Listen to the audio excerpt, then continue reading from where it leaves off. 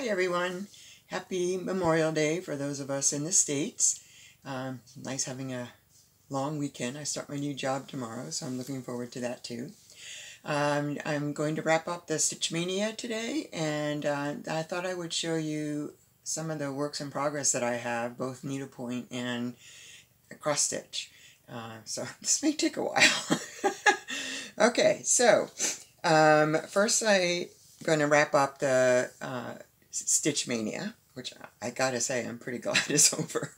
I left off with the Dragons of Sumatra, which is what I was supposed to do next, and I decided not to use the silk.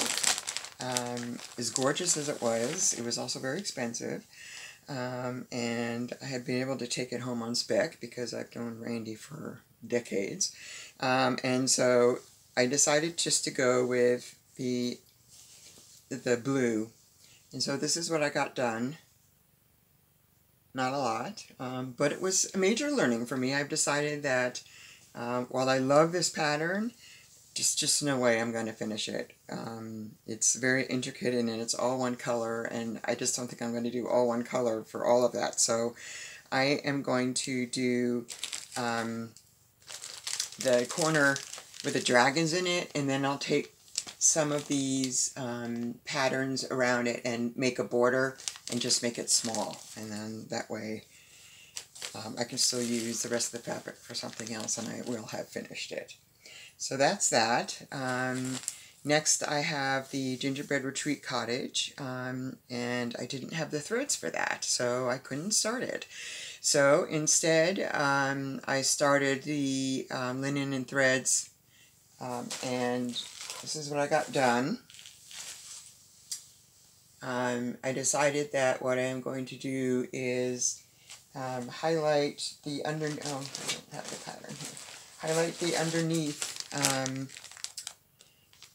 of the vines and the patterns and things, so that it looks like there's a little bit of 3D. And I apologize because I did not put down the credits, but I'm following this one the most closely. I love her colors. I love what she did with the heart, the deer. Oh yes, so here's the pattern, and I can show it to you because it's free. But you can see I highlighted where I want the dark and where I want the light. So I'm using like 3 shades of everything. So 3 shades of red, 3 shades of green, yellows, that kind of thing. I think that'll make it pretty and a little bit more unique for me. So that's that. I did finally order the threads for the Gingerbread Cottage, so I will be able to start that. Because I really want to finish that, and I'll show you something else that I just finished along the same lines. And then Stitches in Time, I also did not start. It's a huge project, but I zigzagged the fabric. I did get the huge frame from I'm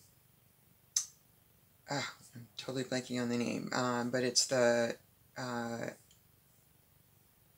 frame-maker, not in the UK, but somewhere in the Russian area, like Almanac or something like that. I'll have to look that up too and put that in, which I didn't put the notes in last week, and I apologize. I will do that. But I have the huge frame. Actually, it has something else on it now, which I'm going to be showing you in a minute.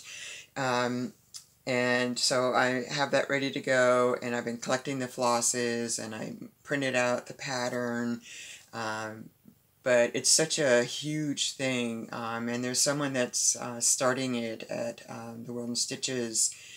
She was putting in the fish line, you know, to do the gridding and everything, so I'll have someone else to do it with.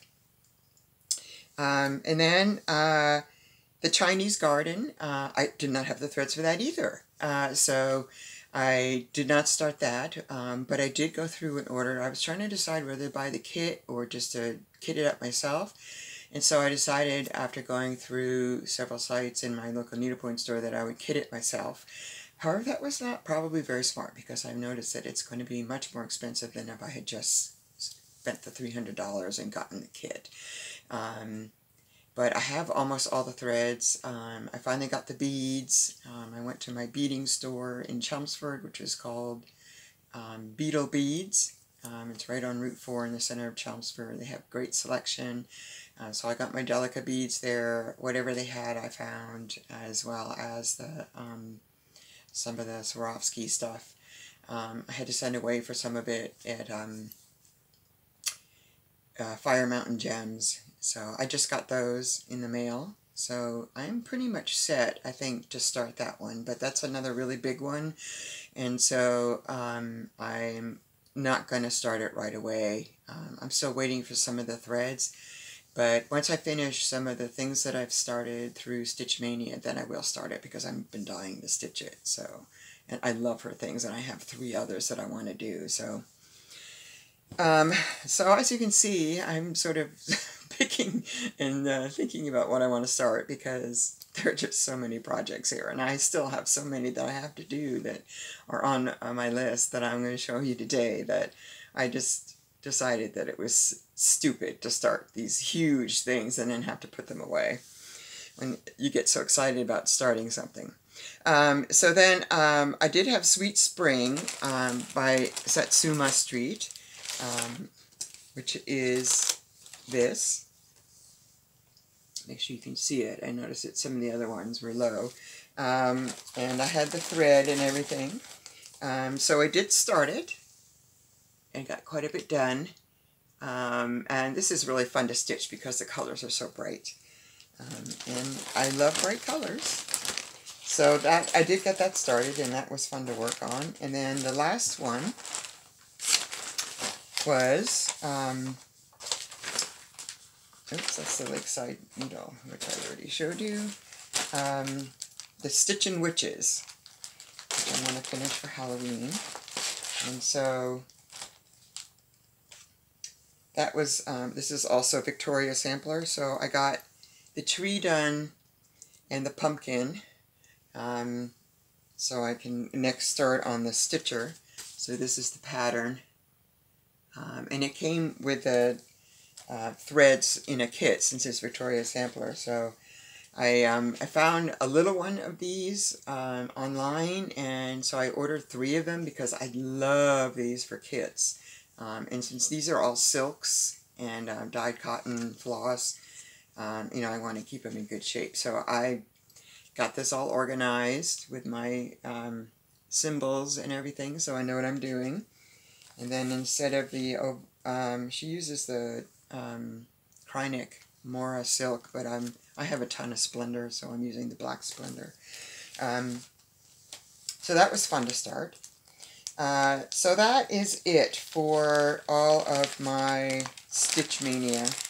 I kind of fell off the deep edge there towards the end with all these new starts, and some of them were so big that I just couldn't handle it. So I apologize for those who are waiting to see.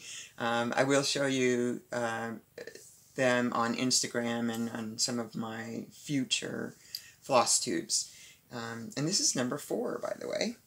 Alright, so that is all my Stitch Maynia. I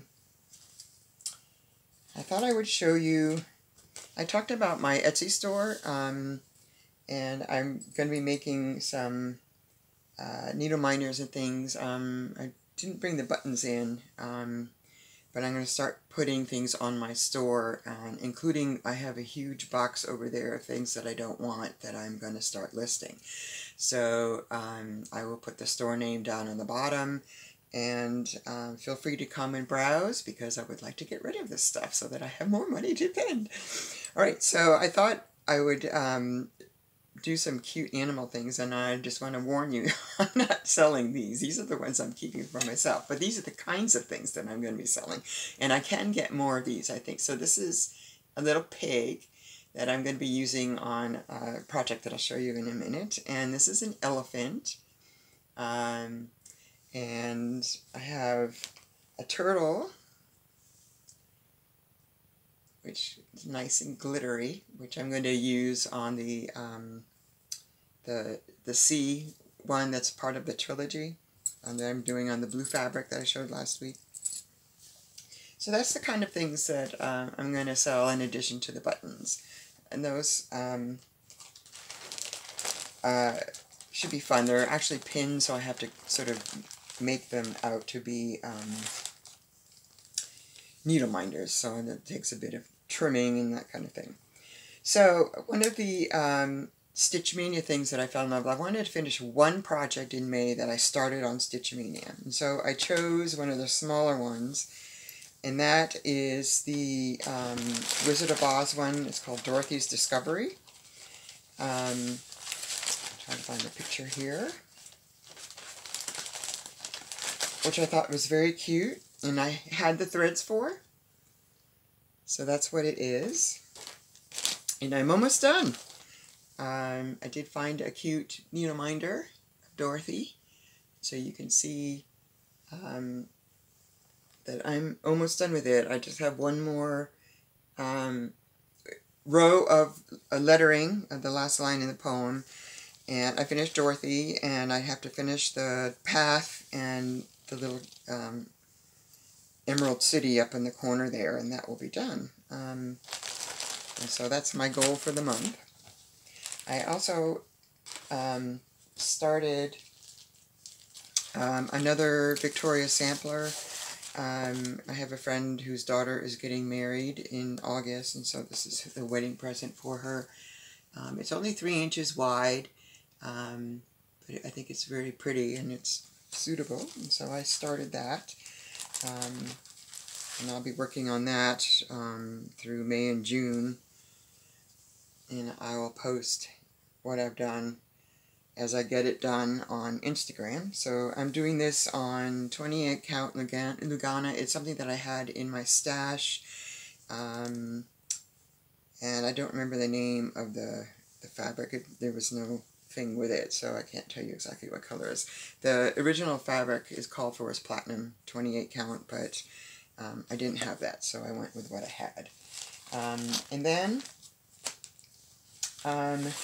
I'm designing a project. I fell in love with the Irish Curse, and I'm doing it on 24 count Congress cloth in white. And what I did was I printed out, I wrote up the curse in an Irish looking font, and then I'm tracing it onto the Congress cloth. So the curse is, may those who love us, and those who don't love us, may God turn their hearts. And if he doesn't turn their hearts, may he turn their ankles, so that we'll know them by their limping. Just so funny. I saw it on a needlepoint canvas, and I fell in love with it. So I started it, so you can see what I'm going to be doing and how I'm wording it through. And then I'm going to stitch that up, probably in a dark green, and do some kind of Irish Celtic knot type thing around the edge, which I'm going to have to figure out, but that's the fun part. So that's an actual needlepoint project that I'm working on, but that is no hurry. And then I think I showed you this before, but I'll show it to you again. And that is my Cloud Factory Giant Harry Potter, only mine isn't giant because I am doing it on 32 count Lugana over 1. And so I've gotten quite a bit done, although I haven't done any, I don't think, since I showed it to you last time. I just took it off the hoop, so it's not real straight here. But I'm just having so much fun working on this. So that's one of my whips that I'm currently working on. The next one is another Victoria sampler. It is called I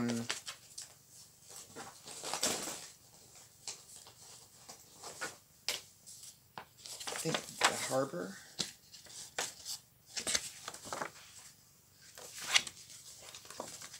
Harbor Village,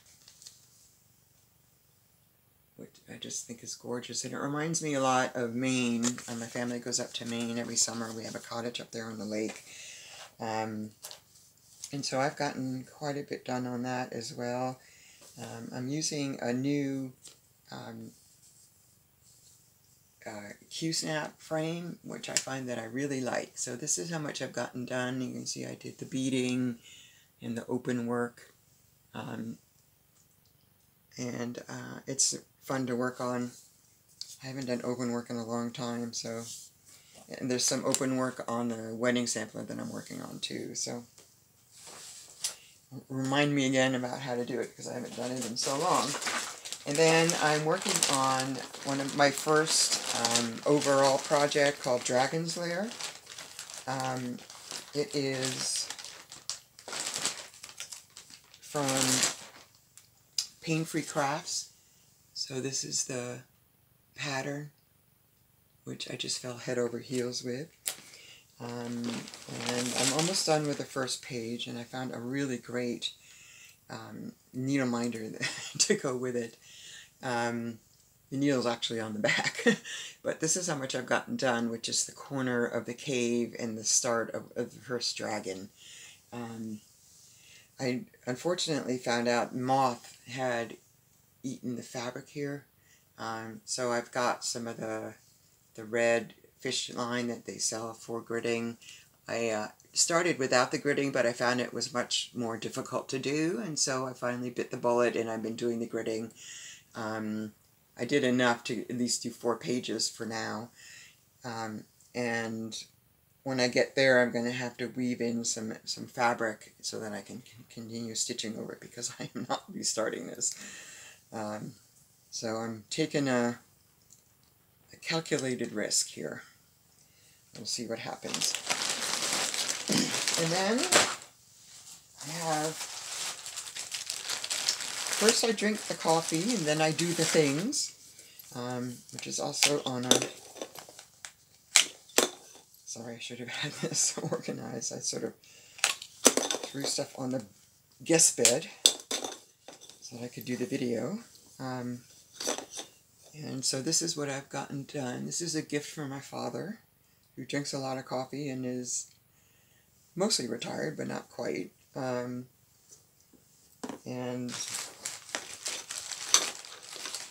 that is a sampler by Heartstrings Samplery. So this is the overall pattern. So you can see I've gotten quite a bit done. And I'm trying to wrap that one up too. Probably won't be before the end of May, because my father's birthday is tomorrow. So this is going to be a little late. Sorry, Dad. But he knows it's coming. He's seen me working on it, so it's not anything that's going to be a surprise. And I just want to show you, this is a scissor fob that I made a really long time ago in a class. My first cord that I ever made too. So I don't know if I'll actually have cross-stitch scissor fobs. Maybe what I'll do is, or fobs, maybe what I'll do is put together little kits or something and design some that you can buy. And these are Bowen scissors. It's a rabbit that I just got, which I love. I miss my bunny. And then my last project is needlepoint. I'm making this for my daughter. It's one of those needlepoint canvases that you buy and it's pre-stitched for you. You just have to do the background. But I thought it was so cute. And she has her first cat. So this is the pattern. And so as you can see, I'm stitching the background. I'm being very good in doing basket weave for those needle pointers, which doesn't distort it quite as much. I don't have it on a frame. I was thinking actually of getting a smaller frame and putting it on.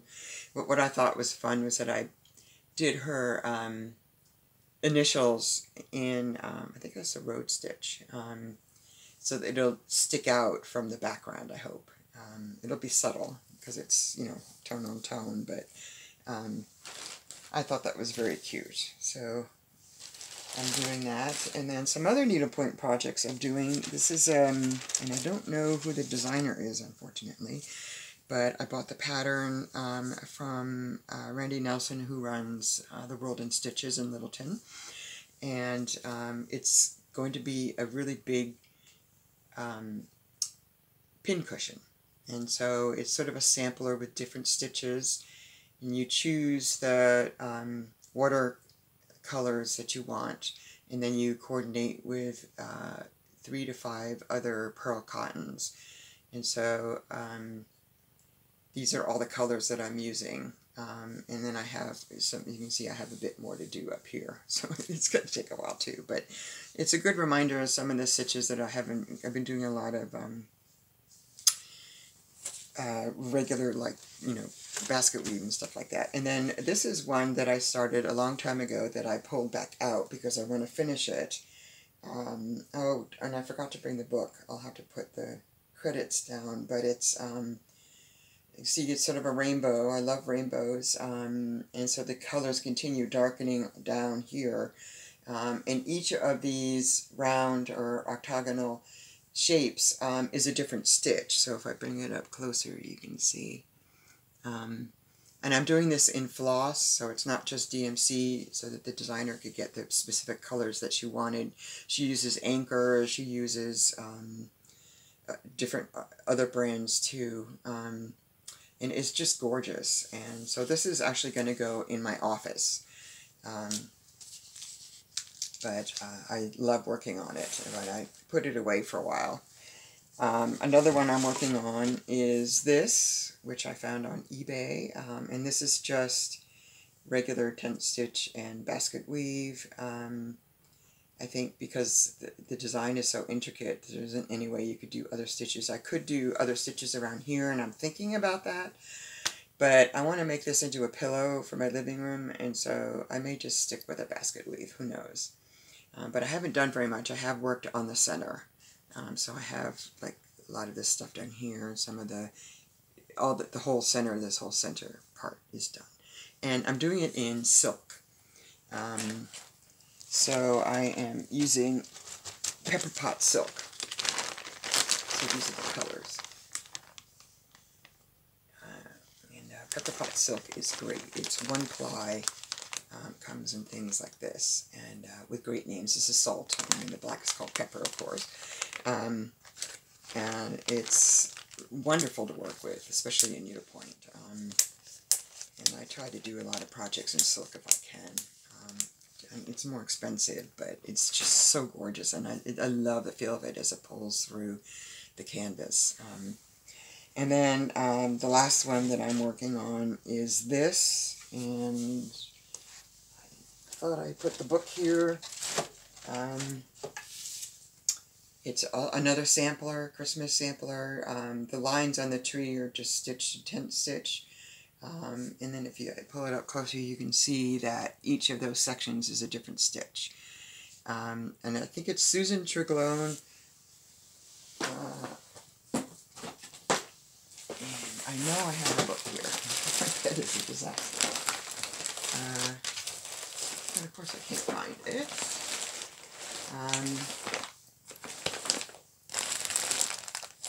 Well, I'll post a picture of it on Instagram so people can see what it looks like when it's done, because it's gorgeous.